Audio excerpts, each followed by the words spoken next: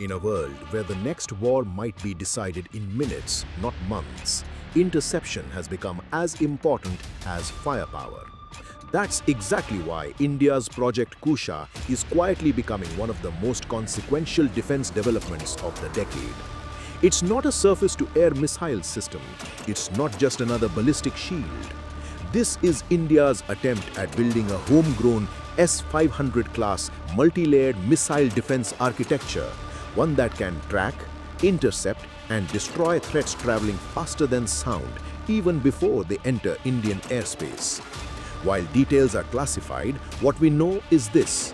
Project Kusha is DRDO's next-gen long-range surface-to-air missile and anti-ballistic missile system, designed to intercept everything from aircrafts and UAVs to cruise missiles, MRBMs, and even hypersonic glide vehicles. It will reportedly feature two-tier interceptors capable of engaging threats both inside and outside the atmosphere, potentially up to 400 kilometers in range and altitudes above 100 kilometers.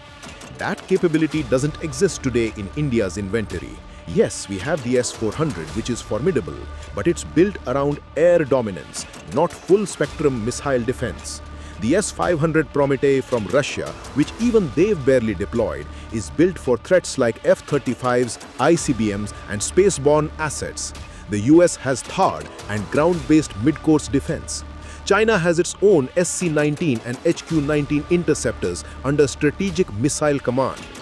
Even Turkey recently tested Typhoon, its longest-range ballistic missile yet, and is co-developing missile defense layers with Europe. It's no longer optional. You either build shields or stay vulnerable.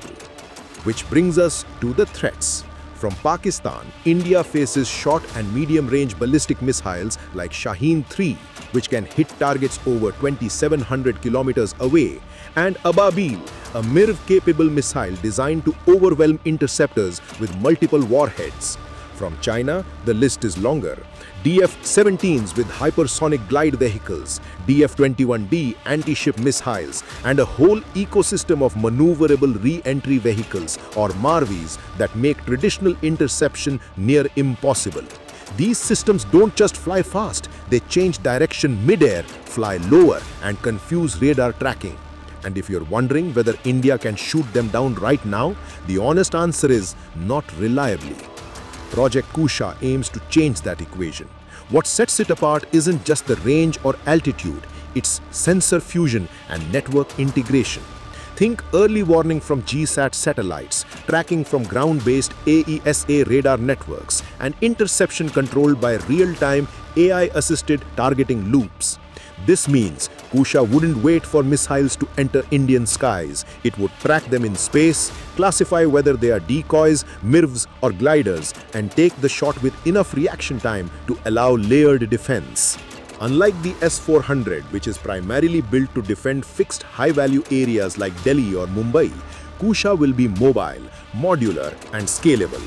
That means you can deploy it with forward troops near Ladakh or move it near sensitive naval assets in the Andaman Command. It's not a weapon, it's an ecosystem built for modern missile warfare.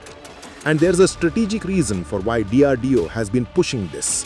The future of deterrence isn't just about hitting back, it's about denying first strike success.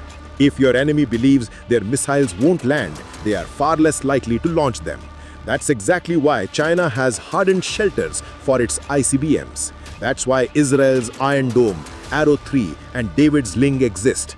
And that's why Project Kusha matters. It signals that India is not just preparing to retaliate, it's preparing to survive.